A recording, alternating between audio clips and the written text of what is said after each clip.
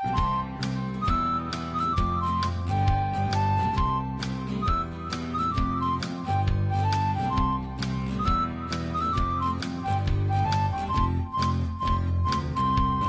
the Andy Griffith Show, Facts and Trivia, with your host, Bob Snap.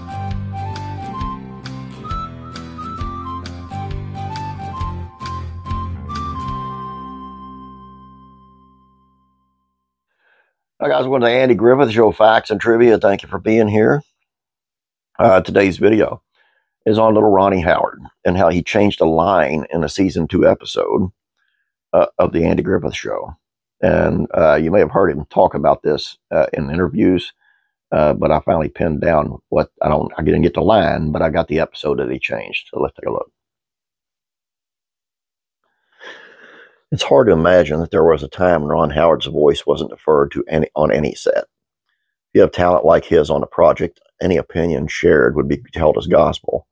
Once upon a time, Howard was just a kid, starring as Opie Taylor on the Andy Griffith Show. That his ideas were still respected as a credit to his peers on that special show. Almost from the start, I got to sit on the story conferences, chiming in about how I thought Opie would sound, said Howard in a 1984 interview with the LA Times. I remember how excited I got one day in the second season when I suggested a different line of dialogue, and they actually took me up on it. According to Barbara Kramer's 1998 biography, Ron Howard, child star and Hollywood director, the suggestion was for a line in the second episode of season 2. In Barney's replacement, a state law official comes to learn how Andy handles the job, and Barney mistakes this all for an attempt to take his place in the small sheriff's office. Howard said director Bob Sweeney was staging a scene in the courthouse when I came in and was supposed to say my line, and I sort of balked. Howard further recalled the details in an interview with the Archive of American Television. "What is it?" Sweeney asked Howard. And young Ronnie Howard gave his criticism. He said, "I don't think a kid my age would say it this way."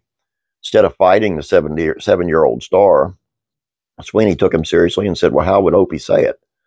Howard said he pitched a line, and Sweeney said, "Good, why don't you say it that way?" Howard's response was priceless. He said, "My recollection is I just stood there and started grinning."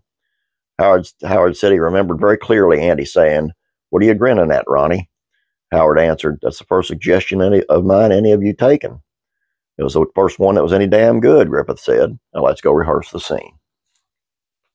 I always wondered what episode that was in, and I always wondered what the line was, but I guess we'll just have to watch the show and see what he says and take a guess. But the episode was Barney's replacement.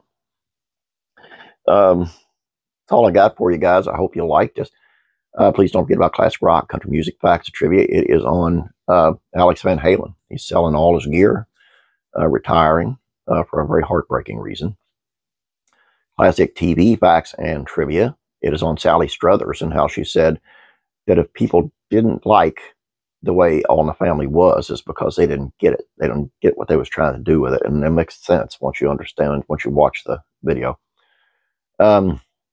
Classic rural comedies, facts, and trivia, how Eddie Albert before Green Acres was a real-life war hero.